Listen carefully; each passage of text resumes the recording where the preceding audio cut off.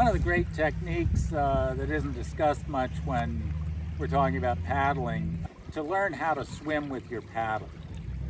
And if you are ever in a situation where you fall out of your kayak and your kayak sinks or it blows away and you have to swim for shore, it's a heck of a lot easier to do that using your paddle than it is using your arms. It's faster. It's a lot easier to swim with your paddle if you're doing a backstroke than it is trying to do a crawl.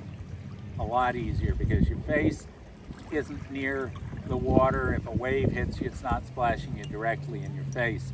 When I swim with my paddle using a backstroke, I relax my legs. I don't try to kick at all. I just let them float there as I'm doing the stroke. So I'll demonstrate.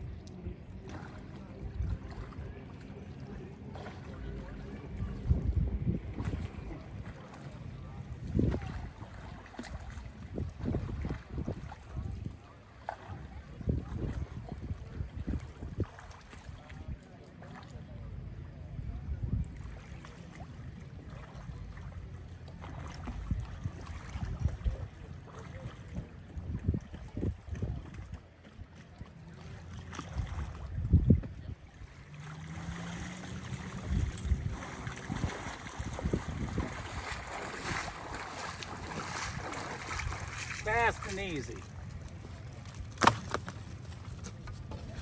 Same thing with the, one thing you can do with, if you have the Euro blade and you want to, instead of just back paddling, you can turn the thing around so that you've got the power face engaged. With the Greenland paddle, doesn't make any difference. It's symmetrical on both sides.